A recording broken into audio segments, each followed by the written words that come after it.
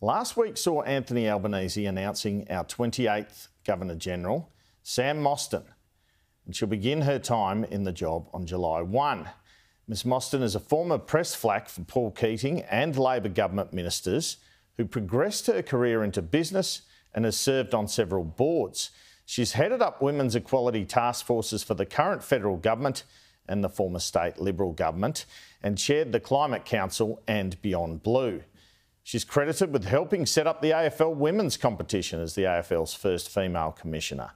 Ms Mostyn has an impressive resume, although one coalition figure rather unkindly quipped to me on the weekend that the appointment should give political staffers hope everywhere that they can one day be Governor-General.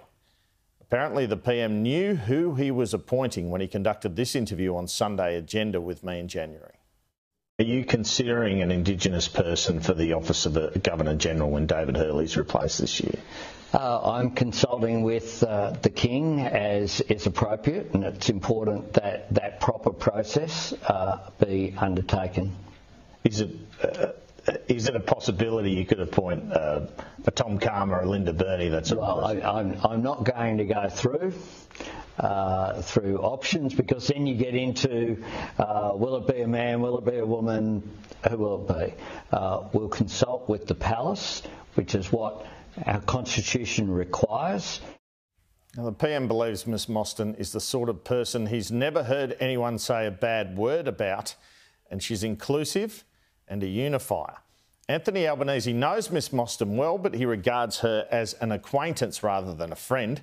He was impressed by working with her in her role on the Transurban board when he was Transport Minister and working on the F3 to M2 road project.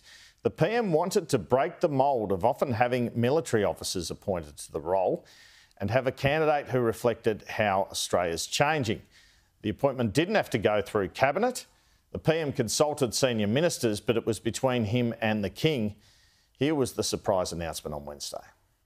I'm very honoured to announce that His Majesty the King has approved my recommendation to appoint Ms Samantha Mostyn, AO, as Australia's next Governor-General, and the second woman to hold this highest of office.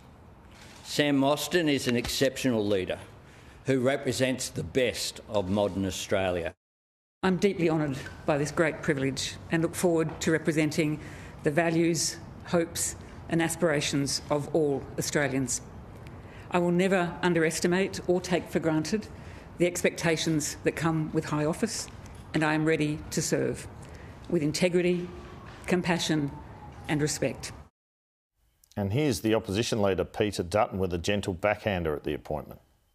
Acknowledge, obviously, the Prime Minister's announcement this morning in relation to the Governor-General designate, somebody who's been involved in business and sport for a long period of time, and obviously is well known to many people within the government over a long period of time, and I wish her very best in her appointment.